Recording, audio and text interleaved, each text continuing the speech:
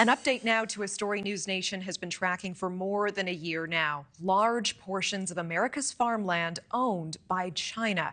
Chinese efforts to buy American land, often near military bases, prompting new concerns now on both sides of the aisle. NewsNation's Emily Finn joining us now. Emily, what are these candidates saying? Well, Natasha, you're right. NewsNation has extensively covered China's efforts to buy up American farmland, and now it's rising to the highest levels of elected state offices across the U.S., predominantly here in the heartland. This is becoming a top campaign issue for Republicans and Democrats alike as tensions around the world remain high amid global turmoil.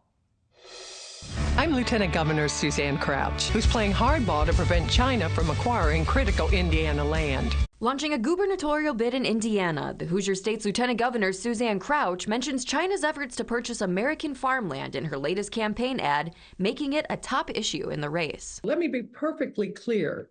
China is not our friend. As Lieutenant Governor, she oversees the state's Department of Agriculture, mentioned her efforts to thwart a Chinese company from buying up tens of thousands of acres of land near a military installation. When I saw that land next to our military sites, Naval Crane Warfare Center, could be bought up, I stopped it. It's not only about food security, but it's about national security. We don't want to be dependent on other foreign countries for what we eat. Crouch's top rival for governor, Republican Senator Mike Braun, is running on his efforts in Congress to introduce a bipartisan bill to crack down on this very problem. It would prohibit persons owned by, controlled by, or subject to the jurisdiction of China, Iran, North Korea, and Russia from owning or leasing American agricultural land. This isn't a topic coming up on the campaign trail in Indiana alone. In at least 4 states across the U.S., candidates on both sides of the aisle who have announced gubernatorial bids are shining a light on foreign adversaries buying up American farmland and the threats that poses to residents of their state. NewsNation has been dedicated to covering similar stories across the U.S. of Chinese companies attempting to purchase land, especially near military bases.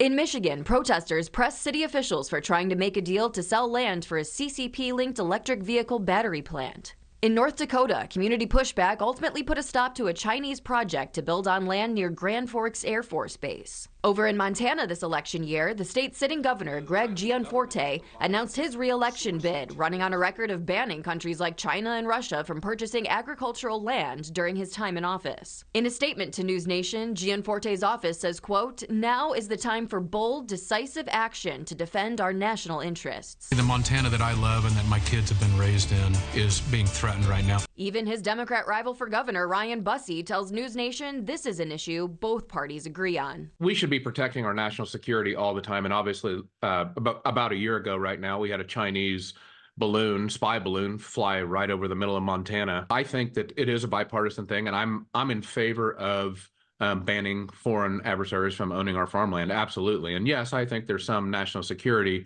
implications. But again, I think it's a basic food security thing.